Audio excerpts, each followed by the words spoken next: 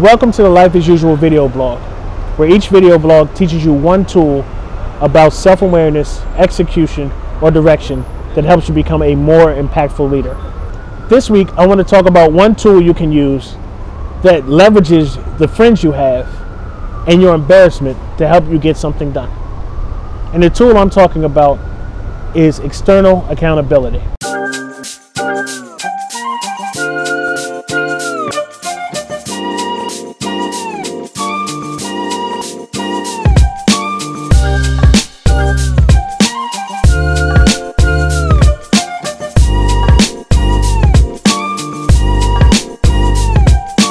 It's very simple to apply external accountability. All you have to do is tell your one friend that talks a lot the thing you really want to accomplish.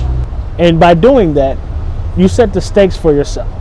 Instead of being able to say, nah, I don't really want to do that, by having it out in public, you give yourself one more layer to stop you from clocking out and building something that you want to build.